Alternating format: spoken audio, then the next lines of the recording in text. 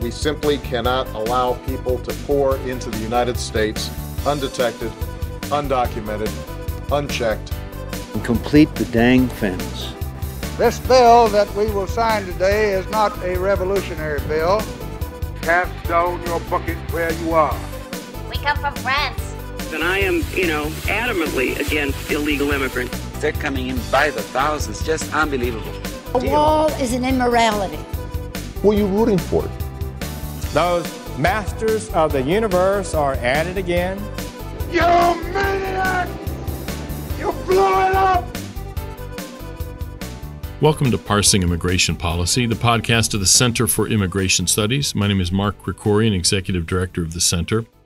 And today we're going to talk about something that seems sort of inside baseball-ish in Washington, but is really very important.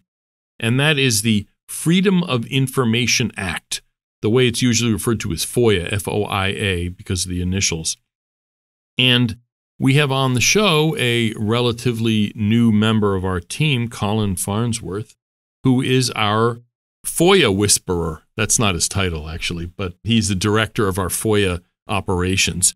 And I mean, he'll go into more detail about this, but the point of the act, the Freedom of Information Act, is to enable people outside the government to demand that the government reveal information that isn't public yet, but should be. So this obviously, the identity of our spies in Lebanon or something, that's not covered by this. But there's a lot of regular information the government either just doesn't bother releasing to the public or, frankly, for some reason may want to hide. And the point of this legislation is to create this process whereby people on the outside, the regular public, research groups, whoever it is, can demand certain information. And so, Colin, thanks for joining us on the show. And if you could start just giving a little background about how you got into doing this FOIA stuff. I mean, it's not like this is a career path that your guidance counselor in high school would have told you about. How did you end up stumbling into this? I actually had a mentor who, through law school, was kind of schooling me on FOIA and ended up working for a small public interest law firm for a while. And as a kid, growing up, I had heard about FOIA and was, always a fan of transparency and seeking out corruption and exposing government corruption. And so that just always interests me. But the mentor really kind of got me into FOIA and really found a passion for it and worked for his small public interest law firm for a while and then ended up moving on to kind of a large national law firm whose main client was, for FOIA, that is, a large media organization. And so we just were busting out just hundreds of FOIA requests. And that's where I kind of really cut my teeth about the entire administrative process and building a FOIA program to scale.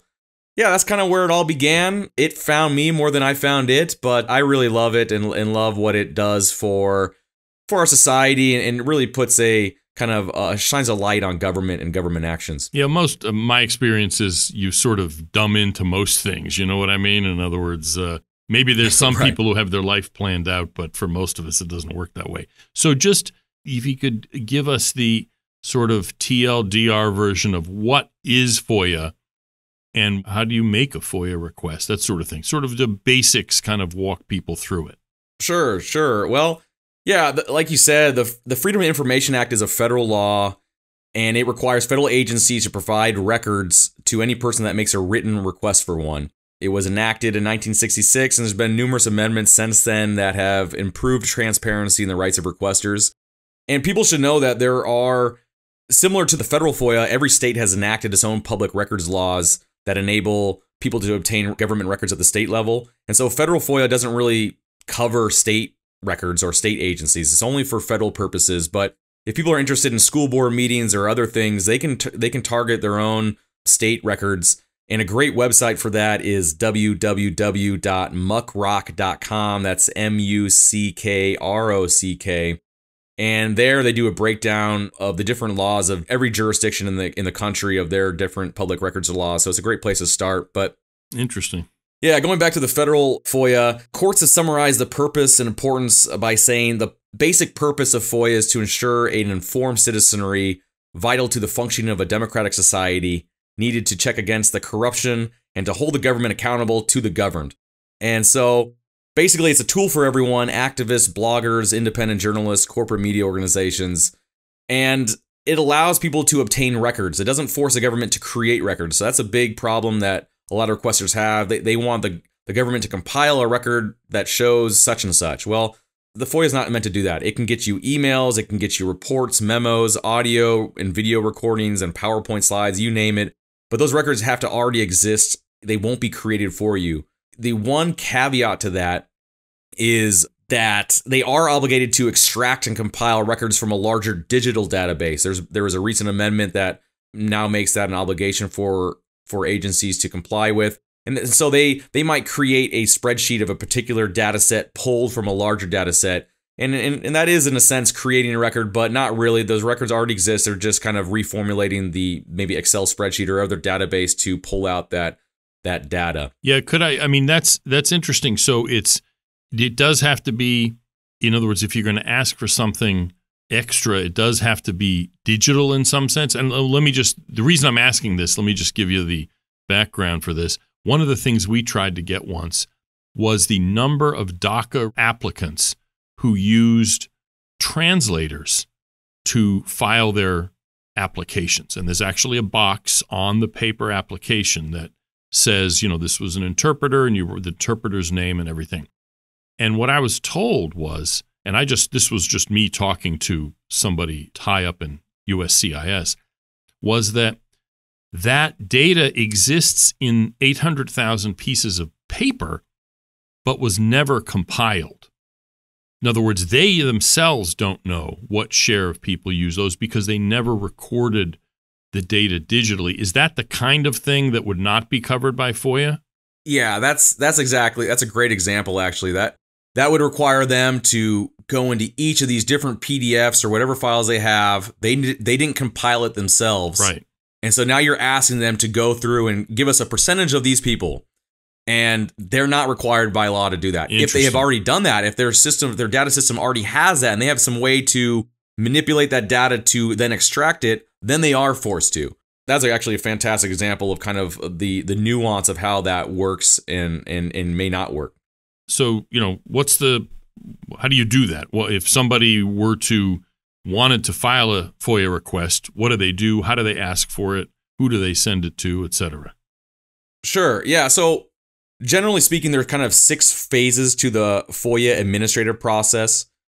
The first phase is the agency's receipt of the request. And depending on the agency you're targeting, you should go to their website and ask, how to submit a request to CBP or whatever the agency you're wanting. And they're going to give you probably 3 different options. You can either email it to you or email it to the agency. You can snail mail it to the agency, or you can use a special internet FOIA portal, which requires you to sign up and kind of create a username and password.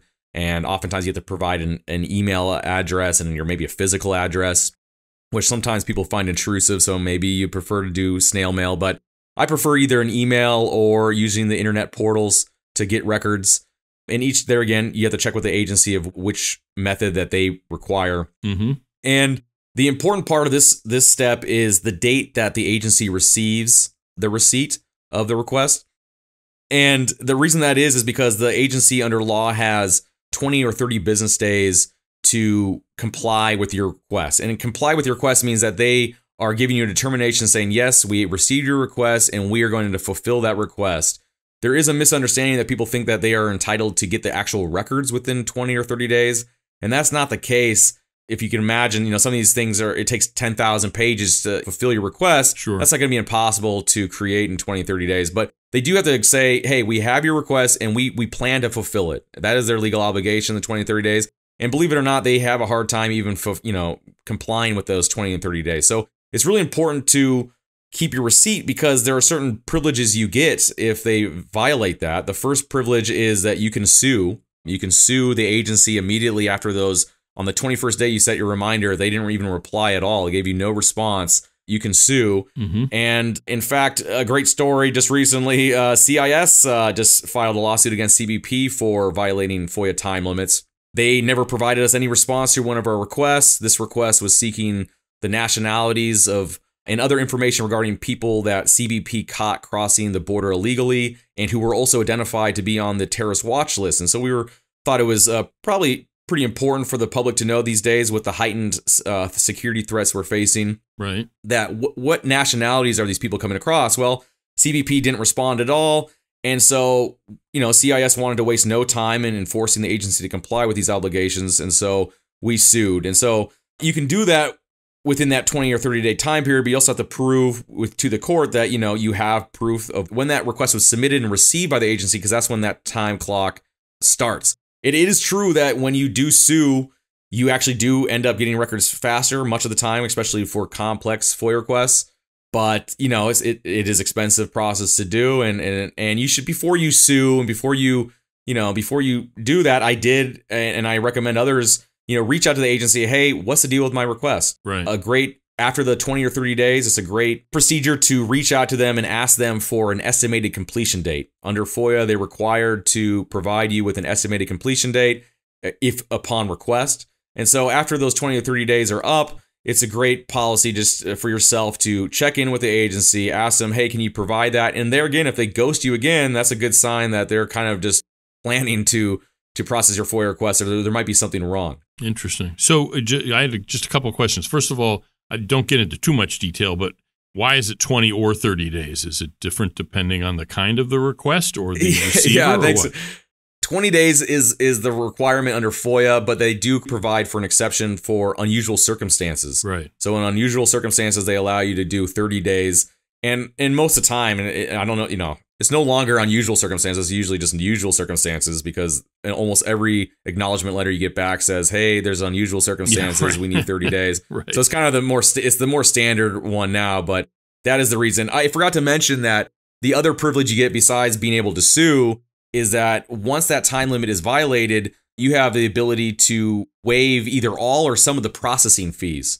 So as one of the incentives for agencies to process your request on time is that they will be able to accrue fees for processing it. If they don't, then the requester gets to bypass those fees in some cases. So that's another reason to make sure that you keep your records about when that was actually received, so you can potentially later on get your waiver of fees. My other question, it was, and maybe you're going to get into this, but the crafting the request itself is pretty important, because if you ask for, in other words, you can't just say, hey, why don't you give me some info about X, Y, and Z? You need to be able to say, I need this record about this from this date. In other words, you need to, the more specific you are, the more likely you are to actually get what you want. Isn't that correct? Totally. And there is a different phase. I'll talk about that more, but people are very eager often to get a request out really quickly, and let's get this request out. But it actually slows the process down if you don't submit a well-crafted request. It pays dividends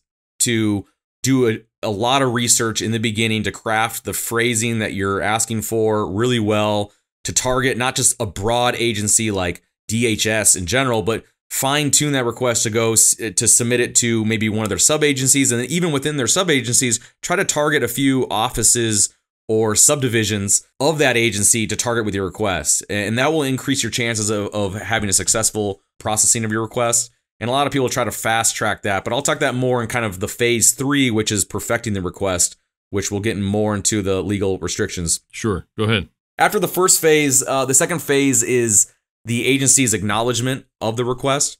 And this is usually in the form of a formal acknowledgement letter. And this letter will oftentimes provide you with a specific tracking number. And once you get this tracking number, every communication that you have with the request, including that estimated completion date that I mentioned earlier, should include this tracking number. If it doesn't, then it effectively says that communication doesn't exist. Interesting. So it's really important that every communication has that tracking number.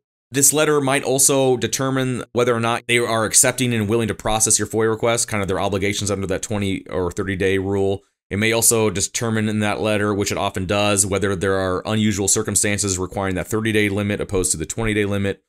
And it also, in that letter, will probably determine if you requested a fee waiver or expedited processing. It will determine whether you were approved or denied. And at that point, anytime you get any denial, you need to appeal within 90 days. And that is actual days. Unlike the 20 or 30-day time limit that I've been mentioning all along here, that's actually 20 business days or 30 business days. Your days to appeal are 90 days, and that is strict day count, not business days. Right. Okay. And so then to phase 3, and this is where, yeah, you were mentioning, this is probably the most important phase. And it doesn't have to be. If you did a bunch of work before you submitted your request, you might be fine. But this is where a lot of requests go to die, unfortunately. It's kind of where agencies kind of shit test the requester to determine if they really have what it takes to get the records. So a request must be, quote unquote, reasonably described. And what this means under law is a FOIA request must describe the records it seeks with enough detail to enable an agency employee familiar with the subject matter to locate the records with a reasonable amount of effort. And as you can imagine, the standard is kind of highly subjective. And because of this, it's used kind of to weed out a lot of non-serious requesters. People get their response back saying, oh, this request is too broad, or you have not reasonably described as closed.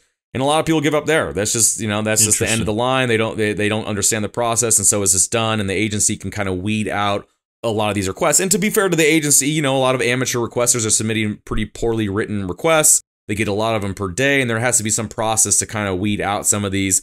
But I've submitted, of course I've submitted perfect requests, and they get lumped into this category of not reasonably described. And then there again, that's an adverse determination. Once you get that decision, you have 90 days to appeal it, and you should if you believe it was reasonably described. So basically, that step is a way for the bureaucracy, if they don't want to give you the information, to create problems for you and hope you go away, basically.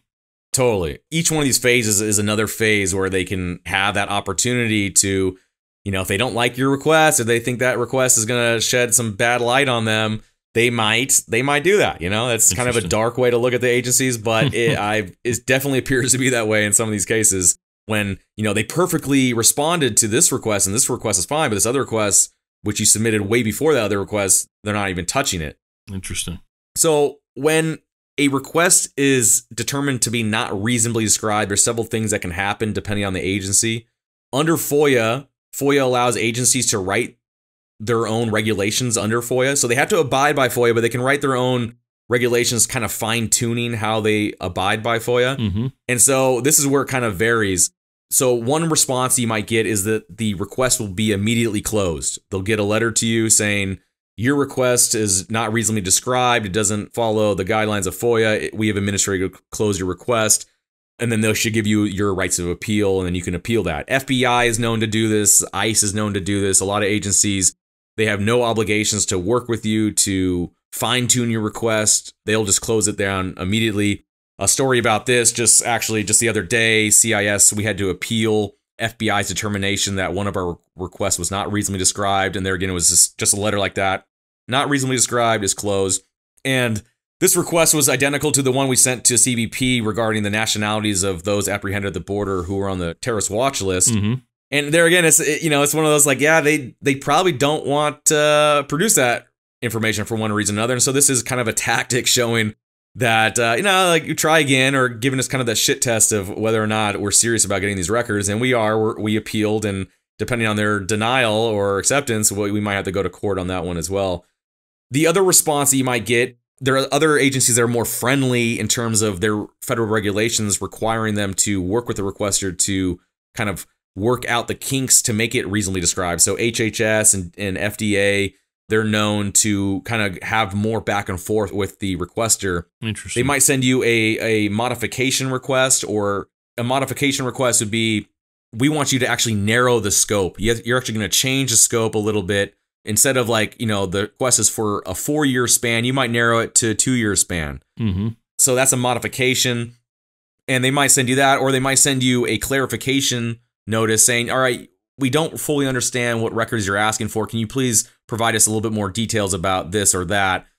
And so they're trying to work with you. But there are a few ways that they use this, that maybe to delay things, or to maybe create some other problems. When you get these letters, that 20 or 30-day time limit we talked about earlier, that is now paused. So if you're on your 15th day of your time limit and you're eager to sue on this, and they send you a clarification letter and you forget about it for a year or 6 months or whatever, your request is dead in the water until you respond, and the agency has no obligation to continuing to contact you. Interesting. So it will just sit there.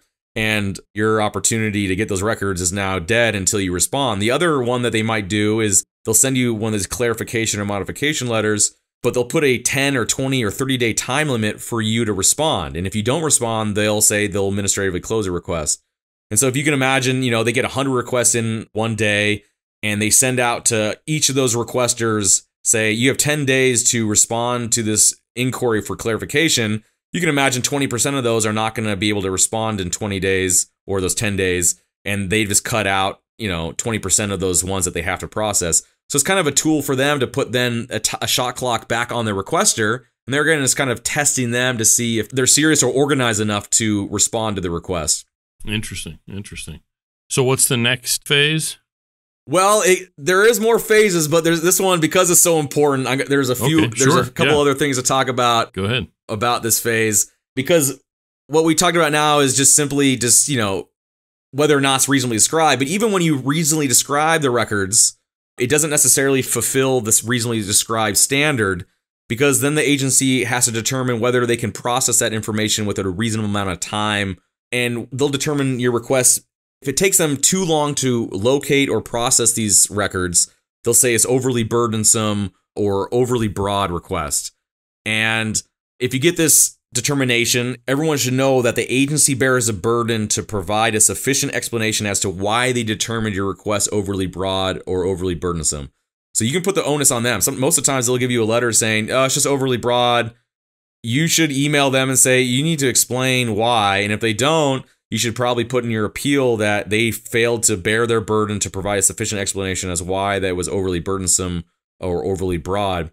And in my experience, I generally look for two things when an agency has determined one of my requests to be overly burdensome or overly broad. And that is, I want them to have shown in some way that they actually conducted a preliminary search, maybe not a full search, but at least a preliminary search to show that they know what they're talking about. They didn't just take one glance at this thing and just determine that it is overly broad, that they might have, they dug into some records or actually conducted a preliminary search.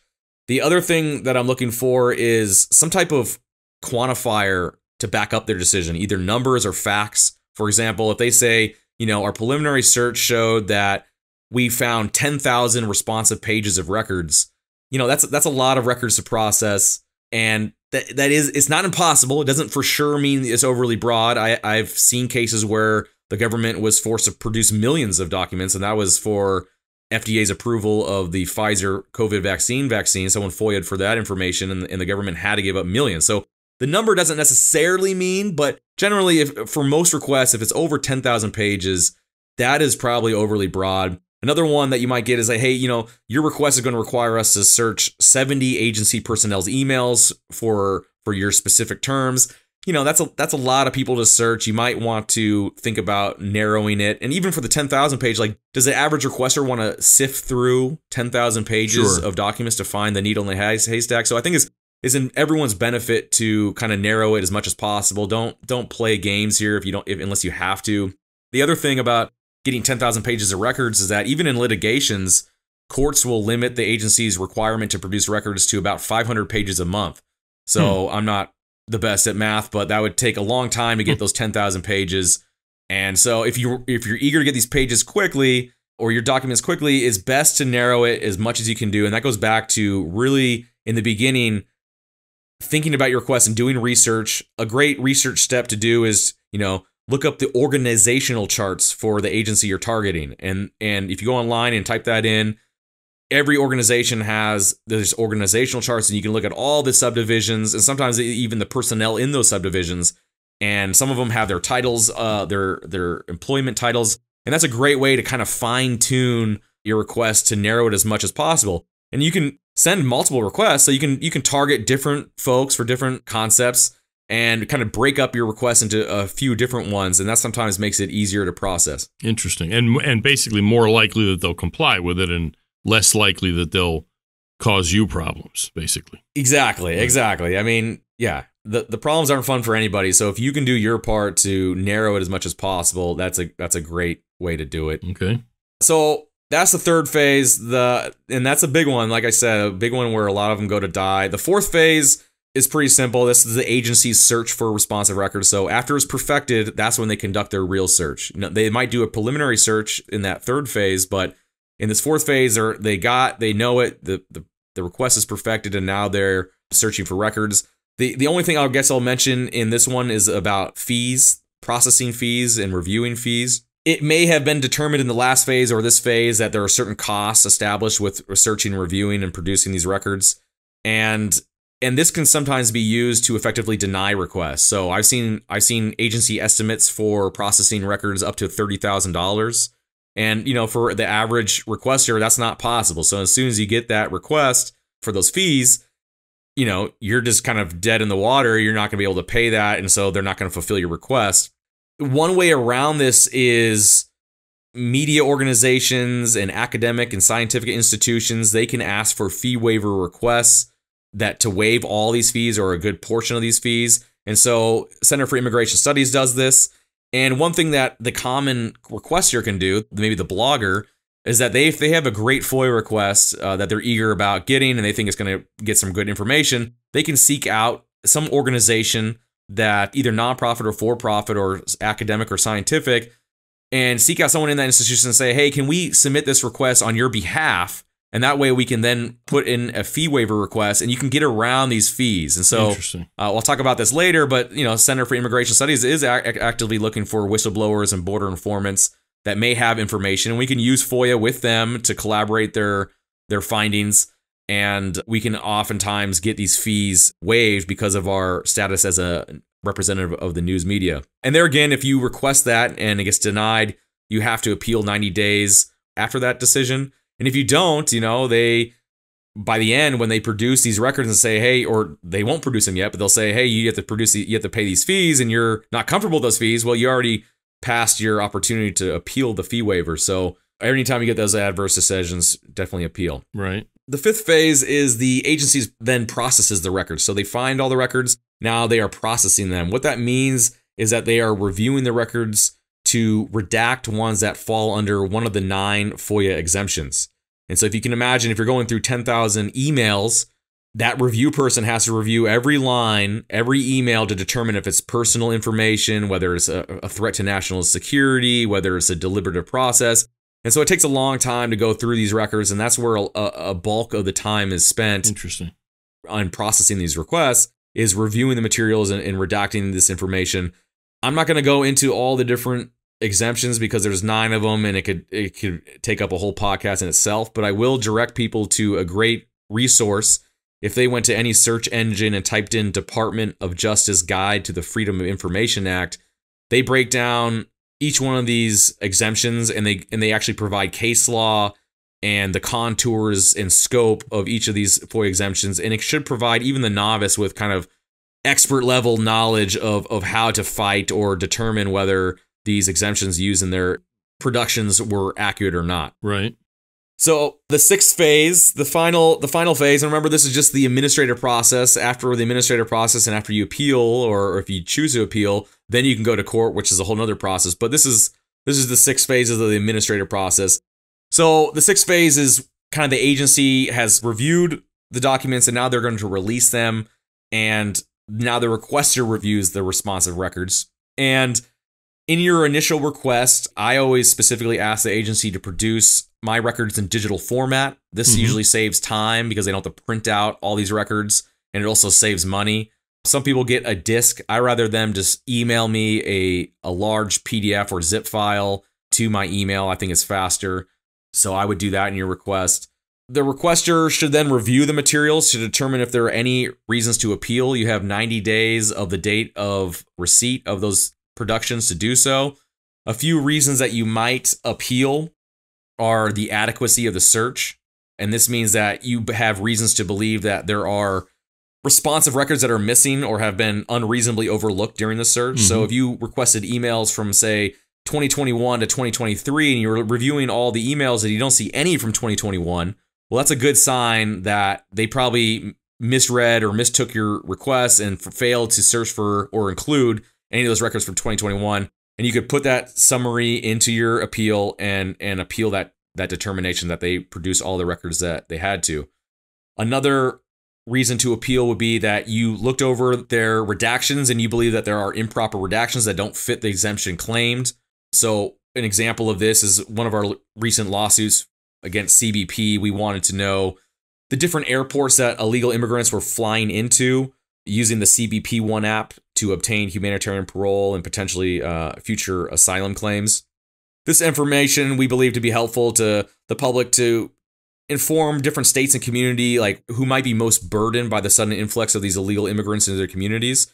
And so if you can imagine, right now, New York City and Chicago are being inundated with a lot of illegal immigrants. And if we could find that how many people are flying actually into the airports, not only just bust in, but how many are being flown into the airports, we could kind of show how severe the strain is on those communities. In fact, there was a recent report, Todd Bensman reported that a few of these airports from this data that we got received over 30,000 illegal immigrants during this year alone.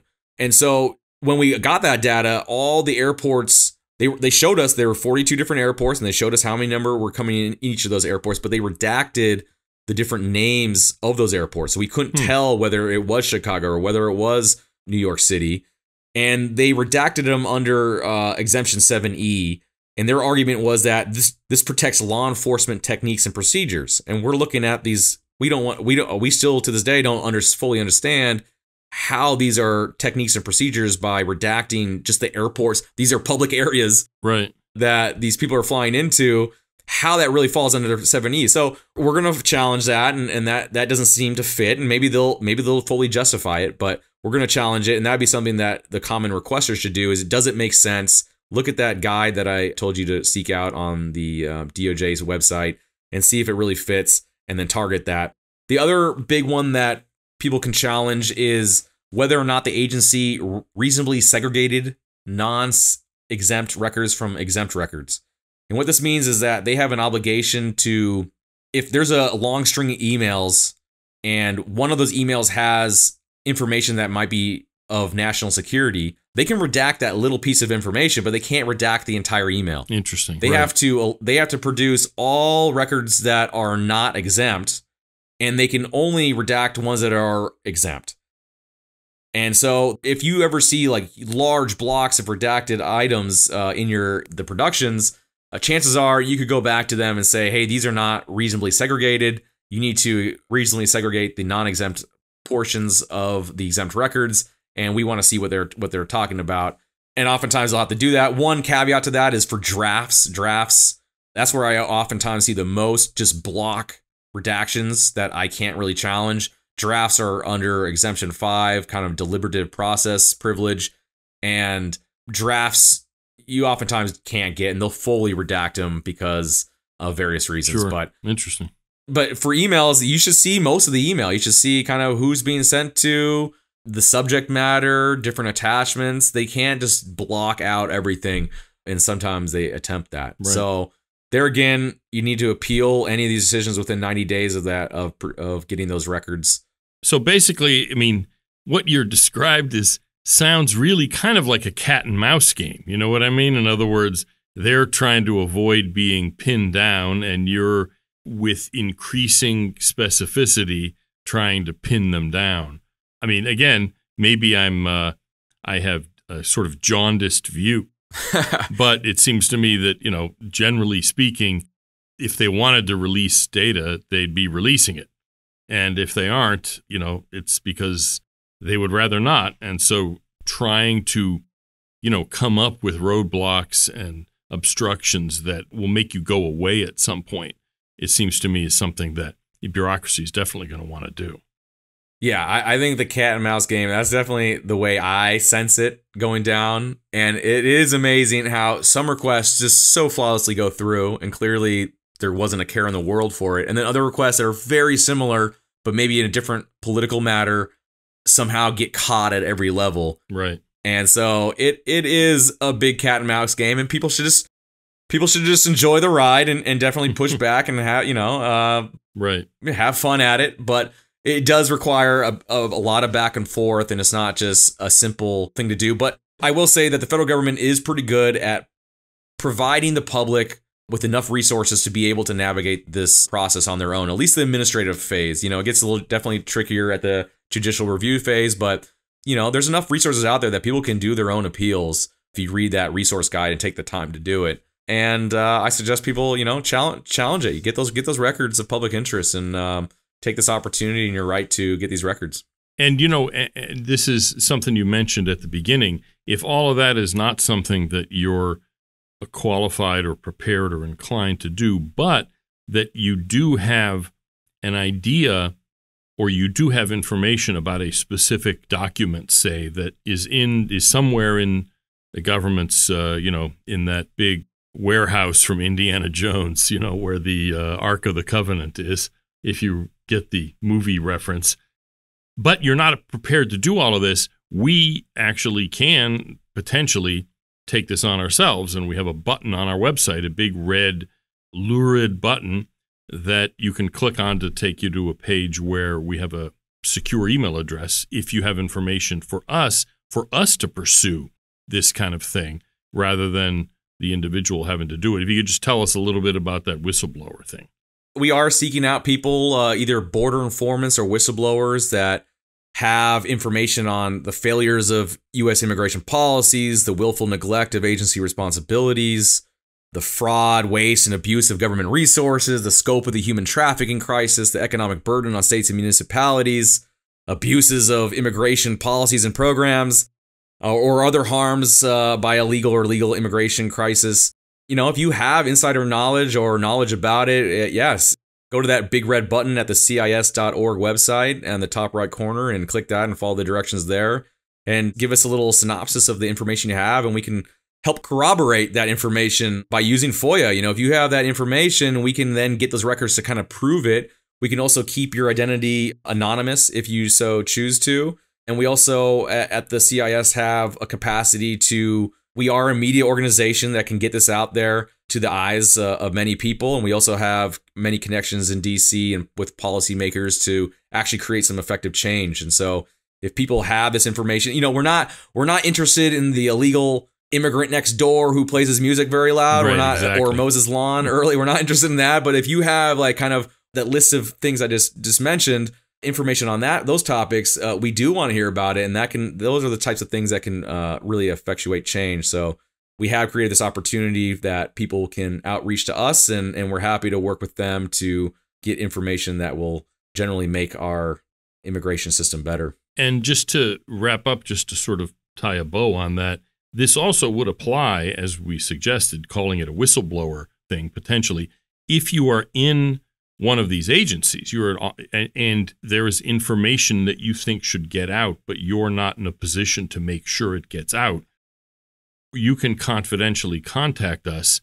And if you're able to provide a very specific description of what the information is that we can request, we can be a conduit, basically, to get stuff out in the light of day that a government employee might not be able to be in a position to do on his own. Either legally may not be allowed to do it, but he can tell us confidentially, and we can request it and try to get that stuff out into the public. Totally, yeah. And the type of information that'd be really helpful would be like a name of a report that you saw, right, or a certain memo that some agent saw, or you work in a specific subdivision of a general agency, or a certain personnel that write really sloppy emails detailing all sorts of juicy stuff that the public should know. I mean, if you tell us the time frames for those things and where we should search, that gives us the best opportunity to get those records, and we can get it through legal means and no risk to the whistleblower. So yeah, we do have an encrypted email that you can contact us. That is borderinformant@protonmail.com. Or maybe easier step is just to find that link on the CIS.org website at the top right corner, the big red button. So we have a whole bunch of requests, right? I don't want to go into detail. Like I said, we're running long here, but we have dozens of FOIA requests that are pending, don't we? Yeah. We are over 100 FOIA requests and got a bunch of appeals in, and we're litigating the ones we have to. The last couple of weeks, we filed 2 more litigations, and so we're actively getting this information and forcing agencies to comply with their obligations of FOIA and there's no more important time to get this data, especially when the crisis is just heating up. So just as a final point, we have had published reports and also had a podcast by Todd Bensman, and several reports he did about how many people were being either flown in who were inadmissible aliens, allowed to fly in by this administration and be released, or people who made appointments, essentially scheduled their illegal immigration with the CBP-1 app at the border and were let go. We had to sue to get those numbers. And getting those numbers out was, I think it was important to get those out. And the government would not have released them with the kind of detail that we have if we hadn't sued them. Right. No, sometimes it definitely takes litigation to get these records. There's no two ways around about it. They'll make you wait for years, Right. and oftentimes this information is time sensitive, especially with an upcoming election. People are making political choices regarding the border right now, and it's just completely unacceptable for agencies to be trying to delay or deny requests based on their political leanings. They have an obligation to produce these records, and if there are some cases where records are, the public's not entitled to them, and that's fine. Those are under the FOIA exemptions, and that's just a reality you have to deal with. But if they're not, such as the data that Todd Bensman got and other information that we're attempting to obtain, there's no excuses for it, and it's unacceptable, and we're definitely showing that we are completely willing to take them to court if they refuse. Excellent. Well, thank you, Colin Farnsworth, our FOIA whisperer. The director of our FOIA operation has really ramped up our efforts to get the Biden administration and its various parts to reveal information that they generally don't want people to know. And we're going to keep at it. And hopefully, like I said, if you have any useful information, tips, anything like that we can use, there's that button. It's that bright red button on our homepage, cis.org. You can't miss it. I picked the color. Somebody wanted blue, and I said no one will see it if it's blue. So anyway, thank you, Colin, for coming on, walking us through the FOIA process. I know that we're going to be prying some more information, useful and interesting information out, so maybe we'll have you back to talk about that in the future. Just one last thing, as a lawyer, I must give out a quick disclaimer that most things that you see on YouTube or a podcast, this FOIA is meant to be a primer and should not be taken as legal advice, and you should seek out an attorney for the appropriate information concerning your particular circumstances. But this should give you enough information to get your juices flowing and hopefully help you navigate the common barriers that people experience when requesting FOIA records. Understood. Thank you very much, Colin. Thank you. And finally, I want to draw your attention to some information we did not have to sue anybody to get or file a Freedom of Information Act request. This is a report on foreign students, and it was just released by the Institute for International Education. It's one of the lobbying groups pushing for looser borders and more immigration, specifically in the context of foreign students. And this report, and we'll have a link in the show notes to our blog post by David North, a fellow here at the center, about it. It reports that there's over 1 million foreign students in the country, a 12% increase from the previous report, which is not unexpected, but frankly still kind of surprising to me. But the interesting wrinkle on this is that the report actually exaggerates the number of foreign students because it does what the federal government does as well, lump in 200,000 people who are on foreign student visas, but are actually just foreign workers. These are people on what is known as the Optional Practical Training Program, OPT, and it's a legal fiction that enables tech companies to hire recent graduates of universities who are foreign students. So this is not people who have green cards and are going to school. These are people who have a visa just to go to an American university. And the terms of that visa are that it is valid only during the course of study.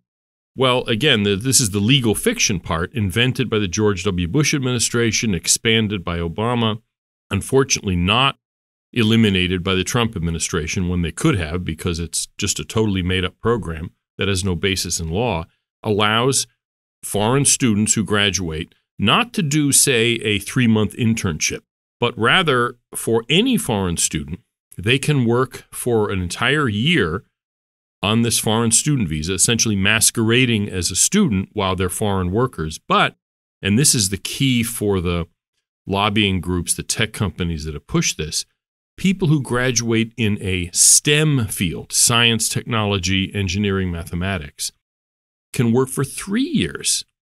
Again, masquerading as students, but actually working as foreign workers.